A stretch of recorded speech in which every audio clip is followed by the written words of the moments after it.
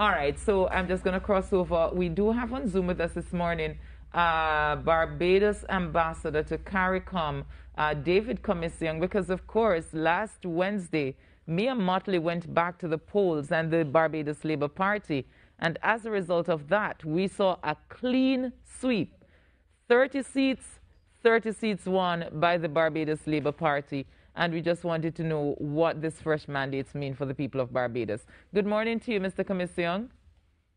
Good morning. Good morning, Natalie. It's a pleasure to be here. Yes, Happy New Year to you. It's been a while. Yes.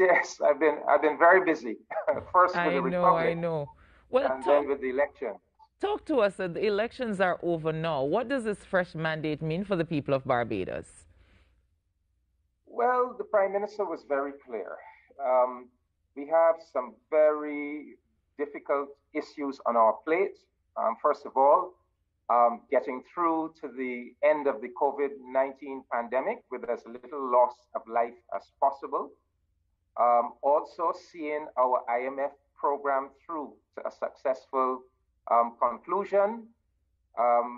Dealing with climate change, we have the climate crisis. We have already begun to experience the effects of global warming, so putting adaptation measures in place, and then a whole program of transformation of Barbados and the Barbadian economy. So she said she wanted to get the silly season of partisan politicking out of the way, so that the government can have a clear 5-year period to focus on this very serious agenda and to have the Barbadian people unified behind the government in going forward with this very serious agenda. And she achieved it. Yes, and it's obvious the people have spoken, and obviously the unity is there. I can't remember the last time we saw in an election in the Caribbean where we get in that kind of, not only the fact that she won 30 seats, but the margins by which she won those seats. But were there some internal wranglings within the party before that caused her to decide to go back to the polls? No, that was just opposition propaganda. No, Ms. Mottley is very much in charge of her party. Her leadership is unquestioned, and there's a tremendous amount of confidence by her party and her MPs in her as a leader. So, a lot of little foolish partisan propaganda. There was really nothing to it. We have to take her at her word. She said she had 18 months more to go on her term, and we had already begun to see signs that 18-month period was being treated as an electioneering period. So we were beginning to see a lot of political opportunism, a lot of grandstanding, attempts to defy and derail the government's agenda, particularly what was most disturbing, attempts to defy that agenda in relation to the COVID-19 national program. And so she said, look, this is not, I'm not liking this. If these folk really want an election, let's give them the election as soon as possible so that the country can settle back down. So it had nothing to do with any internal opposition to her within the Barbados Labour Party. So what was the reason for one of her MPs crossing the floor? No MP has crossed the floor. One of the MPs crossed the floor in 2018 when you remember, in 2018, the Barbados Labour Party also won all of the seats. And one of the MPs who was not given a ministry decided that it made sense for him to leave the party and make himself leader of the opposition. Well, I mean, he got a bigger salary by being leader of the opposition. And so he subsequently went on to form his own party. He became leader of the opposition in the House of Assembly. He was able to appoint 2 senators to the Senate of Barbados. And he served as an opposition party for the 3.5 years. No doubt, as expected, he was roundly rejected at the polls, so he is now a thing of the past. So yes, so we don't have any opposition. The president of Barbados has the power to appoint two opposition senators in her own discretion, and where the Constitution provides for consultation between the president and the leader of the opposition in certain matters, the Constitution does provide where there's no leader of the opposition, she has the power to act in her own discretion. So, and that's what I was wondering. That's what I was wondering about, David. How difficult or dangerous do you think it is to have a government without an opposition in place to have those checks and balances? Yeah, well, you know, the strength of a democracy is really in its institutions, all of its institutions, not just the political party. If I may give an example, during the course of last year, the institution that was perhaps most effective and most impressive in responding to government's policy around COVID-19, sometimes challenging government, questioning government's protocols, sometimes getting government to back off and to make changes. That institution was not the political opposition. That institution was the Barbados Association of Medical Practitioners. You know, the professional body of the medical practitioners of Barbados. So I remember, I mean, years ago, I led a small political party. We had no presence in Parliament, but during the period of about a year, when the official opposition party was mired in internal crisis, we stepped forward and we essentially performed the role of the opposition from our position outside of Parliament. So the point is, we have to look at all of the institutions of the society. If the institutions, the trade unions, the newspapers, the professional organizations, the various civil society organizations, if they step up to the plate and play their rightful role, there will be checks and balances. There will be an informed public opinion that will hold the government accountable. Well, I wait to see how that goes, but it's obvious that Mia Mottley has the things that she wants to do. What are some of those things that she wants to accomplish in the next 5 years, that she went back to the poll for a fresh mandate so that she could get to them? Well, as I indicated, I mean, the three big defensive things are the national COVID-19 program and how to get us through this with as little loss of life as possible.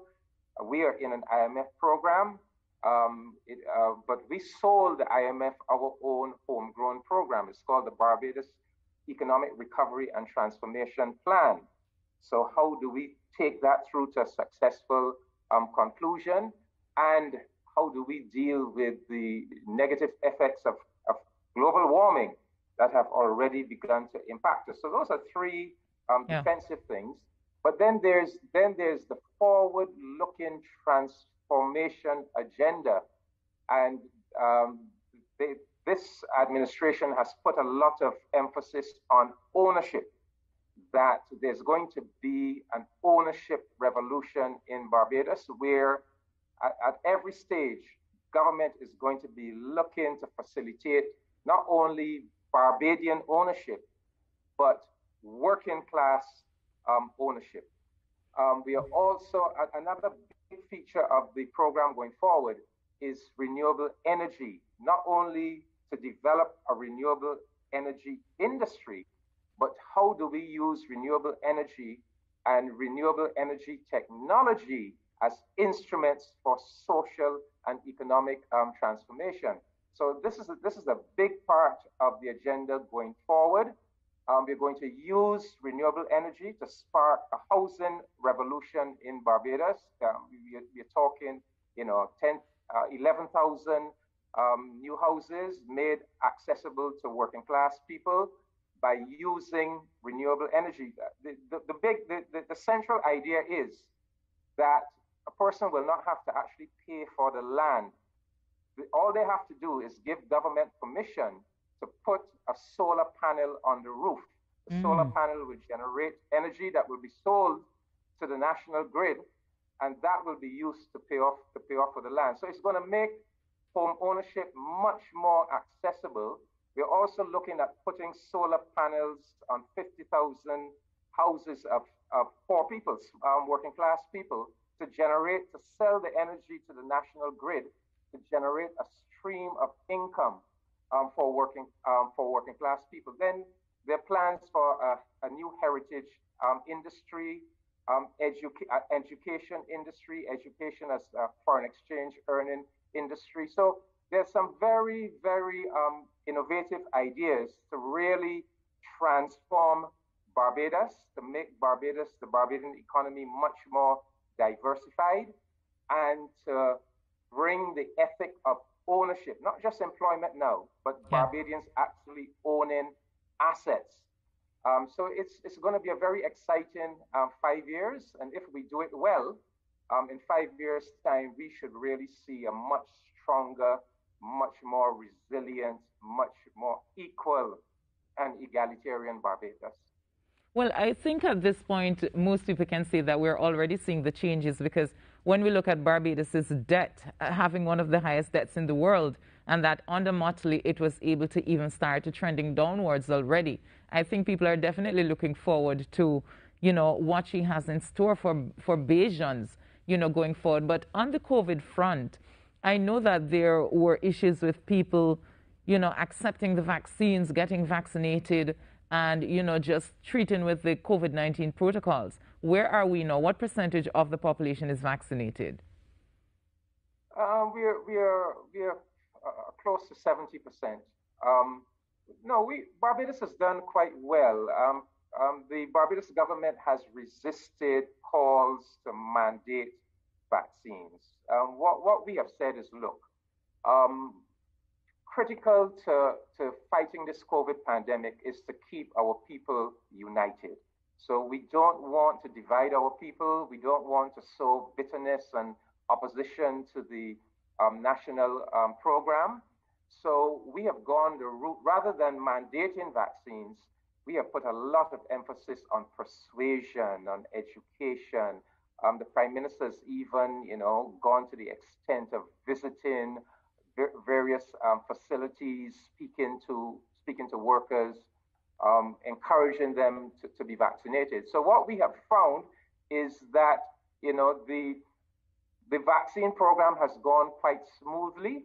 Initially, when COVID first hit, we were saying if we could vaccinate 70% of the population, that would be acceptable. I think we have raised our ambition a bit more now. We want to do more than 70. I think we want to look more like 80 and 80 plus. But so we are getting there. And we are getting there through public education and persuasion, as opposed to going the route of government mandating. Yeah. And we basically kept the people united. We haven't seen in Barbados the kind of opposition and division and bitterness that you have seen in some other countries, including some Caribbean countries. Yeah. All right, Mr. Comissiong, thank you so much for speaking with us this morning. Of course, we'll check in with you from time to time so that we can get an update on what's happening in Barbados. But for now, definitely looking like things are on the right track.